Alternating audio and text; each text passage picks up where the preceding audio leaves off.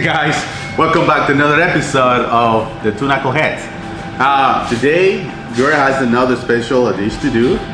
Well, I can tell you today kind of simple and easy. I don't know if it's easy, but eggs, butter, I mean, and some red color here. I don't know what it is.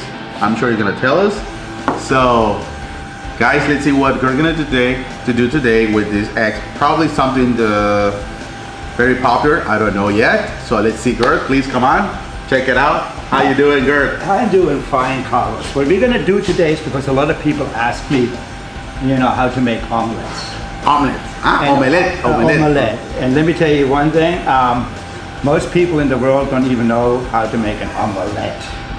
Wait, it's not something you put there. No.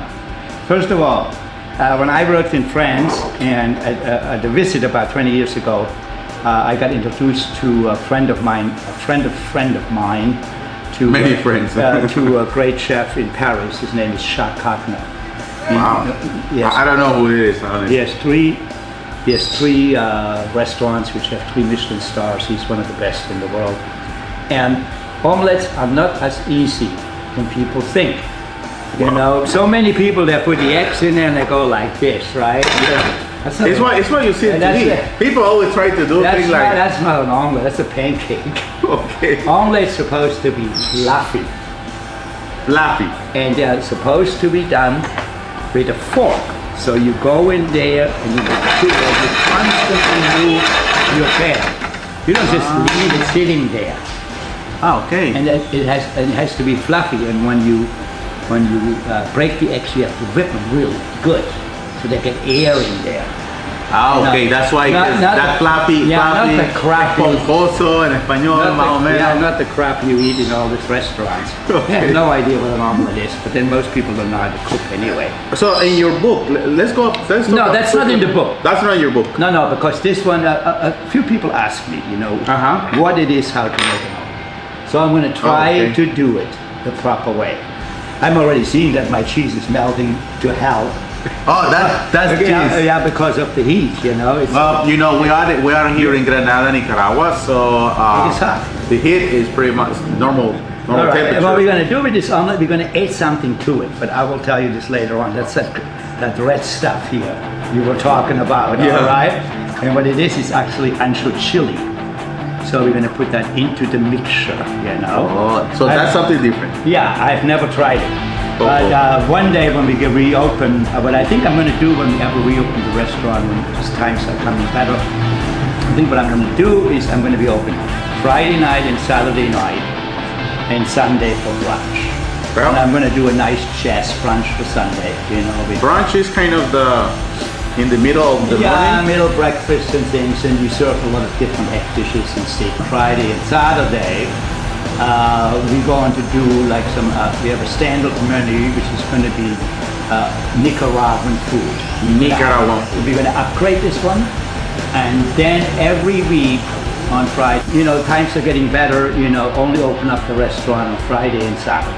Ah, okay, perfect. Because I'm too old to work 6 or 7 days. No, you don't. See, no way. Well, guys, I don't want to interrupt more. I know the master's gonna do. But anyway, special. so what we're gonna do right now, we're going to do the omelet. So okay, guys, let's see the master, and don't forget to subscribe. He's a master.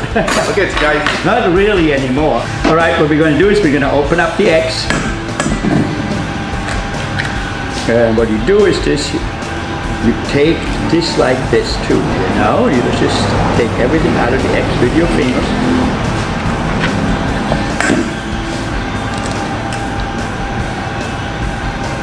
A normal omelette is 3 eggs.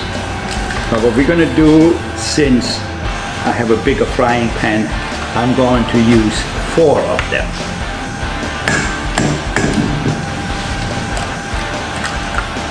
All right, here we go. And now what I'm going to do is I'm going to whip it very good. Now some people say the only thing to whip the eggs is to use a spoon and a fork. But I do actually prefer a whip. It just gives it more air. Now some French chefs of the great culinary tradition are going to tell me he's already doing something wrong. But then again, you see how nice and airy that is? You have to whip it good. You see that nice air here? All right. Then the next thing is we're going to have a frying pan, and we're going to add some butter.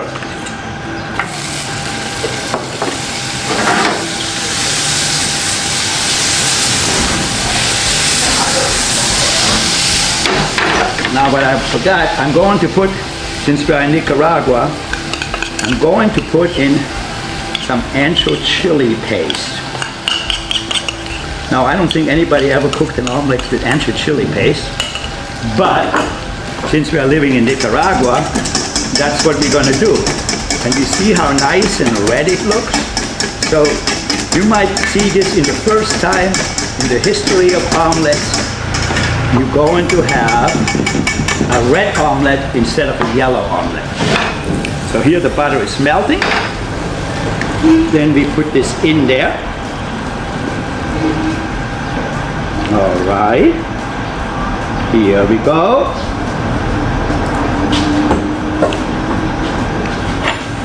And then under constant mixing with a fork,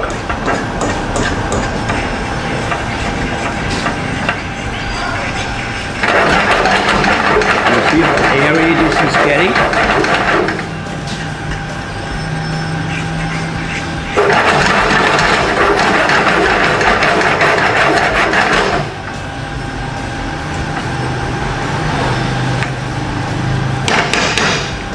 And then we're going to fill it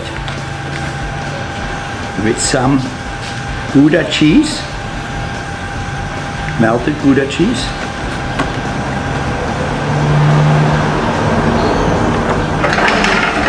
And then we're going to fold the omelette over.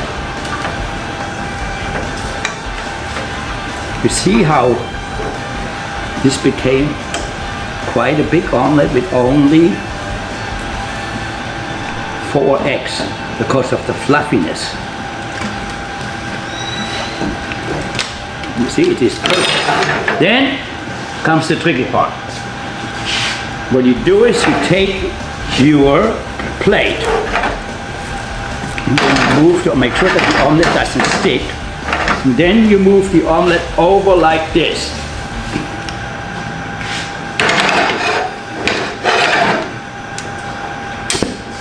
And here you have the perfect shape of an omelette.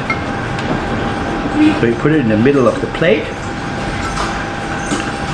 And since we are in Nicaragua, what we're going to do is we're going to serve it with a little bit of ranchero sauce.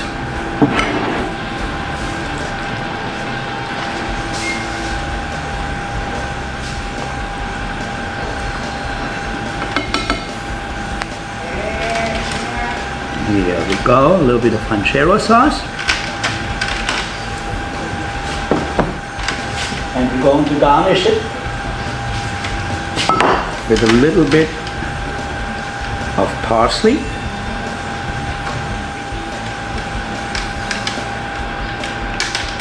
And on top of the ranchero sauce, you're going to put just a touch of chopped jalapenos. You see?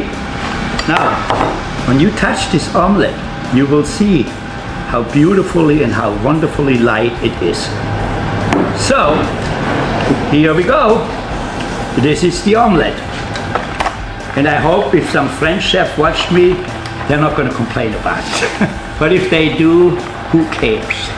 Anyway, I think it's a great This is the omelette, or the omelette, which is, this is not very typical here in Nicaragua, so this is a different type. Well, that's the real thing. How it's supposed to be. Well, it looks good. Looks really good. Look at these guys. What you can do with simple eggs and some, you know, vegetable and butter And Guys, you can fill them with all kinds of that's a different full things, breakfast. you know, absolutely. And you know, like omelets in Europe are eaten, particularly in France and in Germany too. Omelets are eaten many, many times for lunch. Oh, okay. And you fill them with, you know, fresh mushrooms or with ham and cheese. Most famous omelets is probably the one which is simply with fresh herbs. You know what I mean? Dill or chopped parsley, tarragon or something like that. Very light. Very light. Very light, and then people have toast with it. Sometimes for lunch you might have. It's very fluffy. It's fluffy, you know. You know, we say this in español, esponjadito. See, Como esponjadito. and the important part is that you whip the egg. You Like- see, you're like, no. You remember when we did? You remember when we did? I totally forgot about this one. You remember when we did the octopus? Yes. You see, I'm writing my memoirs right now, and I was in Italy. I was in northern Italy, and I saw this fisherman early in the morning, and I said, what the hell are they doing? And they had this octopus, right? They came from the sea. It was like 5 o'clock in the morning or 6 o'clock. I like to get up early sometimes in towns like this, and you wander around and see what people do. Yeah. And there were these guys just having this octopus, right? No, and they were banging him and banging him and banging them like on the concrete floor, which we did here because that's what you have to do. Otherwise it's tough. Remember when we Yes, talked it's about true. that video? We work with the hammer actually. Yeah, that's what you said when you said to whip it. Whip it. Okay. Yeah, you gotta whip it. You know, otherwise the air doesn't go underneath the legs. I see. And then That's what you need, that texture. That's what makes the texture. See what I'm saying? Okay, well guys, another episode of Two Knuckleheads here. And I hope you enjoyed. Look at Mr. Gert cooking. He's a real master, you can tell. Don't forget to subscribe to the channel and see us in the next episode. I don't know what's gonna happen, but you never know what's gonna happen with this guy. So I don't, between you and me and everybody, out there, and if you watch my videos, I think I've forgotten most of the stuff. So now I have to do some thinking about it. How did you do this one? well, that's what we're feeling. Well, they call this. I think they call it. One friend of mine in the United States said they call it the granny moment. The granny moment. Well, another granny moment today. Just going. All right. So thanks for watching us. thanks for watching. Subscribe, guys. Thank you. All right. Now, here, guys.